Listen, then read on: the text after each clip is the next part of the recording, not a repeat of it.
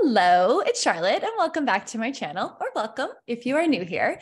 In today's video, we are going to be talking all about sitemaps and Squarespace SEO, because this is something that can be a little bit confusing, perhaps could be a good word for it, for people who are learning about SEO, specifically if we're talking about SEO on Squarespace websites, because sitemaps can work differently depending on which website platform you're using. So again, Squarespace is a hosting platform, and it's what I use, and it's what you probably have your website on too if you're using it. But there are other website hosting platforms that you can build your site on, like Shopify or WordPress or Wix or like Showit, any of those other things. So in this video, we're specifically talking about sitemaps on Squarespace and how that affects SEO. So if that's something you want to learn about, you want to know what is a sitemap? How does it work? What do you have to do, if anything?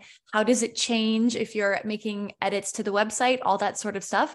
Then you're in the right place, and we're going to be going through that. And how this video is going to work is that some of it I'm just going to be like talking to you and telling you the quick little answers to these questions. But then also I'm going to be sharing my screen and showing you what this sitemap and some of the considerations look like on the back end of your Squarespace website. So you'll be able to follow along. So again, if that sounds like what you're interested in learning about, then you're in the right place, and we'll get to it. So without further ado, let's dive right on in. So I'm going to share my screen here. Let me see, share screen. Good.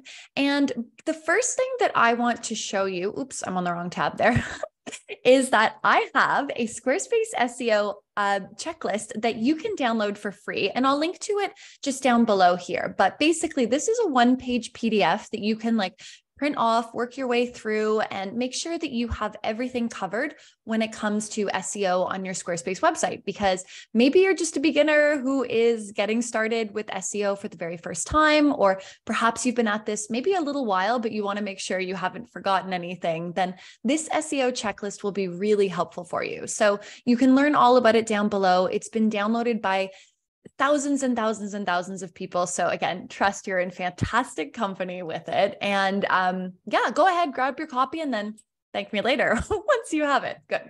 So now that we've kind of gotten that covered out of the way, let's talk a little bit more about I'll just put myself in the center here so that you can see me while I'm talking.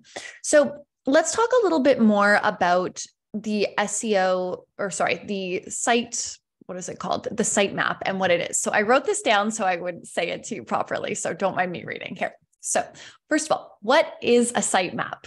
A sitemap is a list of URLs on the site that tells search engines like Google or Yahoo or Bing, tells them about the structure of the content of the website. So basically what you're doing with a sitemap is you're telling search engines what pages are available for them to crawl and index and therefore return in online searches.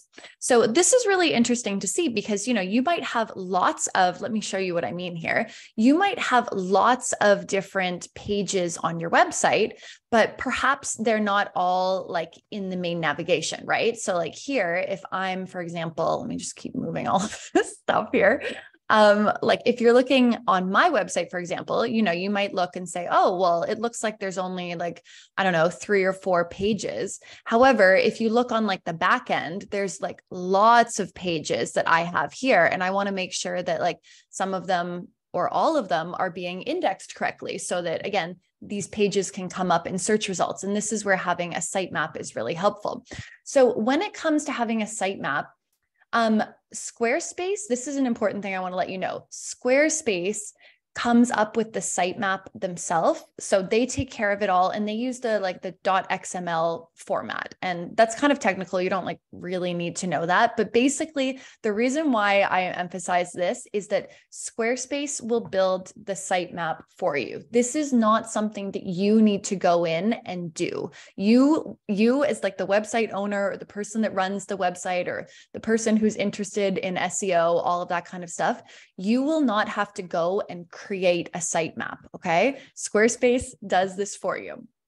And the cool thing about about sitemaps here is that once this sitemap is in place, it can stay the same, but also it evolves with you.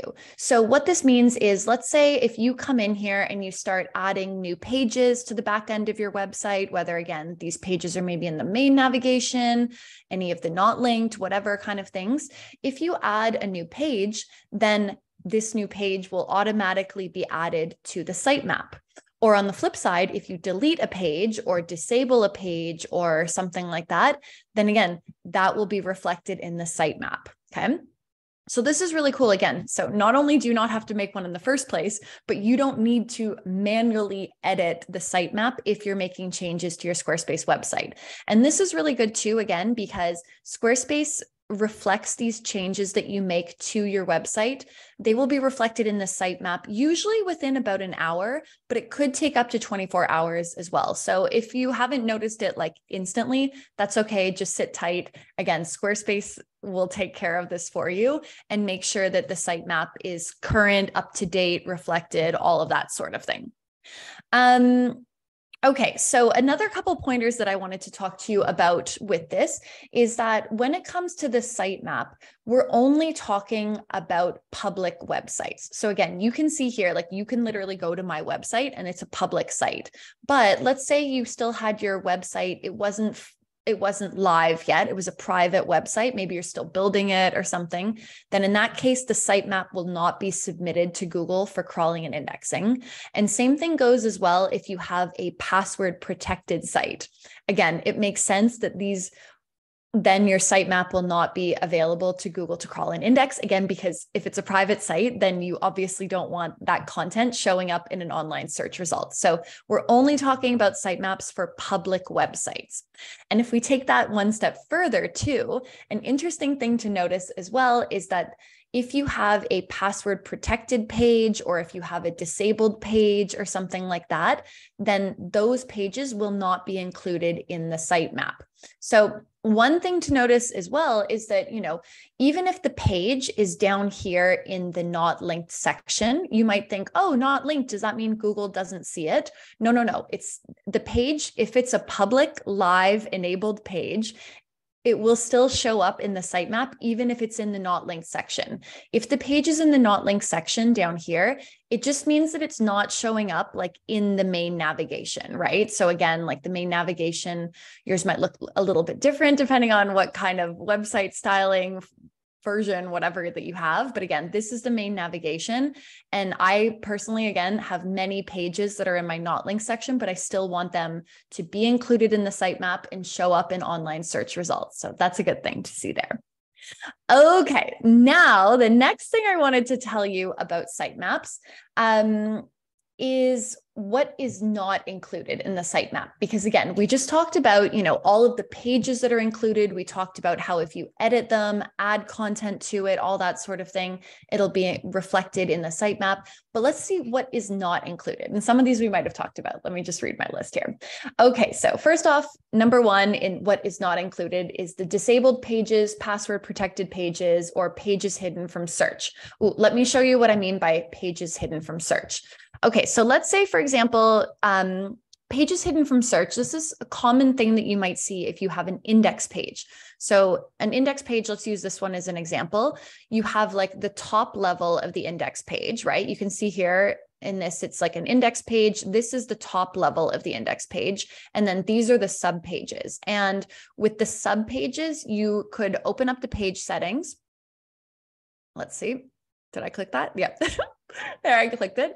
Open up the page settings and go to SEO. And then you see here, often there's the option to like hide page from search results.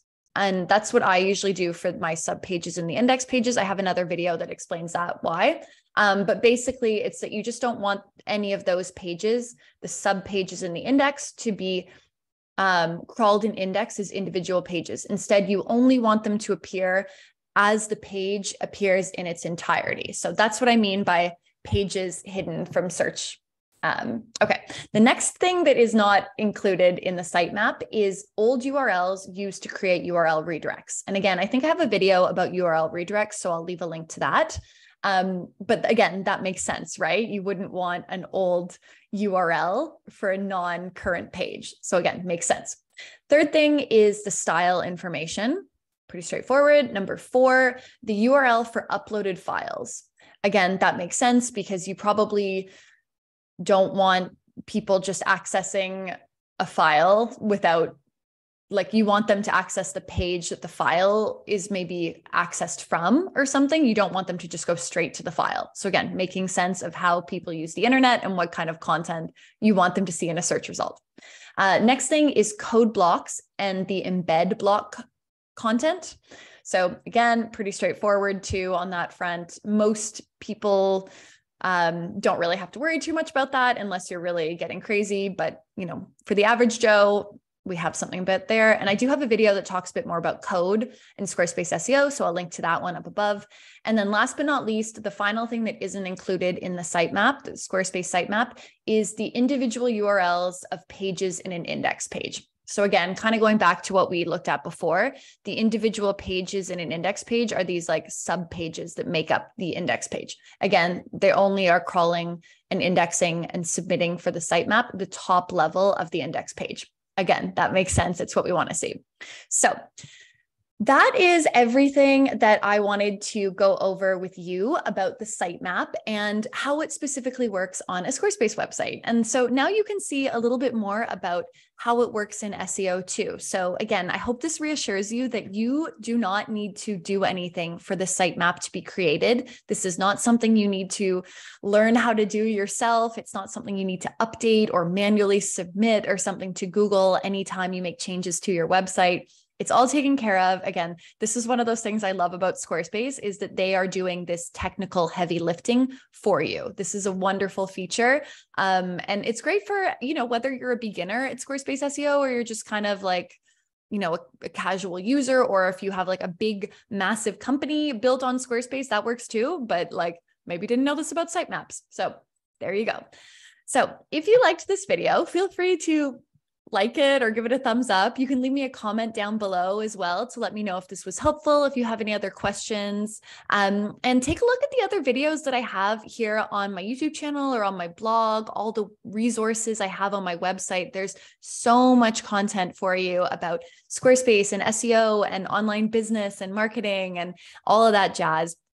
So take a look there. And again, before you leave, don't forget to grab a copy of the Squarespace SEO checklist. I've left a link to it down below. You can grab it. And that is it. Thank you so much for being here. Thanks for watching. And I will see you soon in the next video.